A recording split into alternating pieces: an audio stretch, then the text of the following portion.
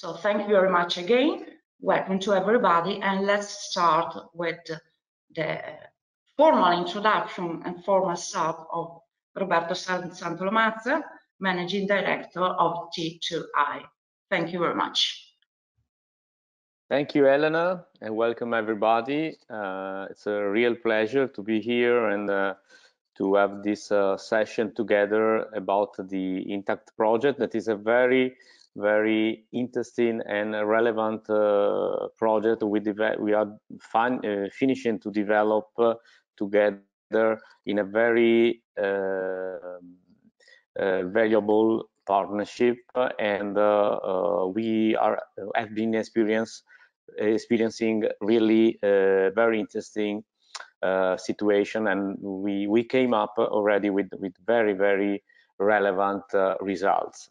I will be very, as Elena said, not really formal, but very synthetical, in order to have the possibility to share all the information, as much information as possible. So I will make it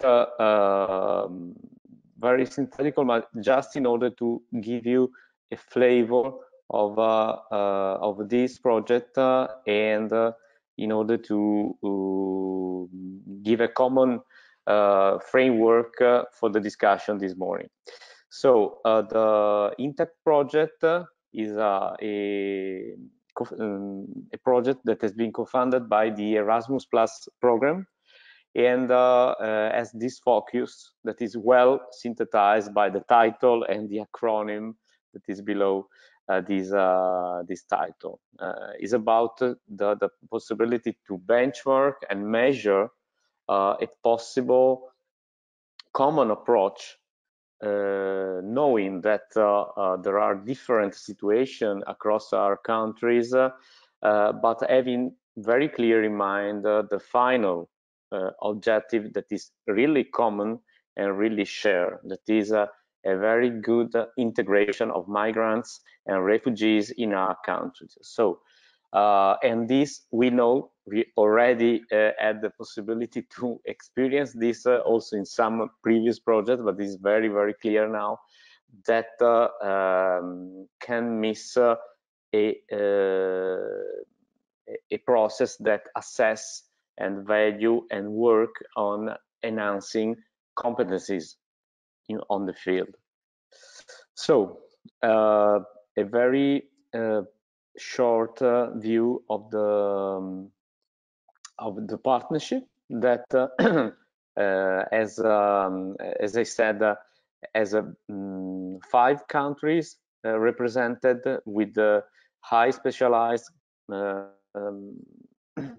partners that have been working on these topics since a long time, and this rich variety of partners has been also a very interesting ingredients to measure and to assess the maturity of the situation in the different countries present in the project. And as you see on the upper right side of this slide, we had also a much larger network of other institution bodies, chambers that made a wider resonance of this project, namely in Germany. So basically, the target groups, we already mentioned it, is made by the newly arrived migrants and refugees in Europe. On the other side, we focus our target on SMEs that we know well. We all well know that are 99% of our economic structure throughout Europe, and more like in a triple helix or quadruple helix scheme. We also couldn't miss the public sector, the policy makers, the public stakeholders, in order to also come up with some specific and practical recommendation also to them, because we know well that this large and very challenging objective of good integration can be reached only if any dimension of the typical scheme of the quadruple helix is represented. Focusing obviously on the competencies more than the typical research. So basically the reasons and needs for this project I think are very clear to anyone, because we know well in the last 10 years how the migrants and refugees phenomenon exploded in Europe, and Italy is well affected also because is geographical position, but we know well that is an European and a macro trend, a global macro trend to some extent. So the very challenging proposal was to work on several dimensions, understanding how also the process of integration, so also the practical aspect of any integration and possibility for a refugee or a migrant to enter a specific society has to pass through a very long bureaucratic process. But on the other side, and on this we focused, we believe and we experimented how the possibility rise really much more if we work on the competencies and the possibility to find a job and to find a much better stability in the final position. On the other hand, the other focus was the typical SME, that in many cases has not such a structured organization, and to some extent has much more difficulty to integrate and to understand the possibility that could come from this possibility.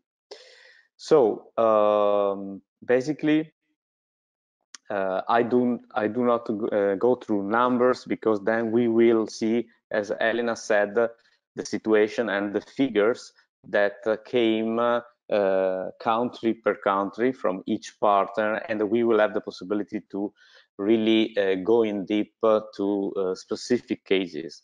But in general, I would say that the two basic objective are these.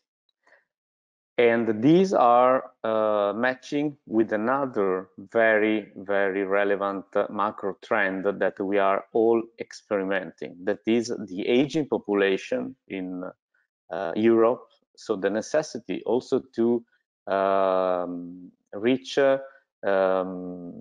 some solution to the increasing shortage of qualified professionals. So on one hand, we had the necessity to understand the real professional and training needs from the SMEs. On the other hand, to develop tools and training possibilities to rise up the competencies of these target groups in order to make possible the matchmaking among this need and this offer. In the middle, there is a third area of competencies that is basically the train the trainer need. The possibility also among our countries to define common platforms for having operators and vocational trainer that have the same language, that can implement really effective training activities and then share tools and methodologies.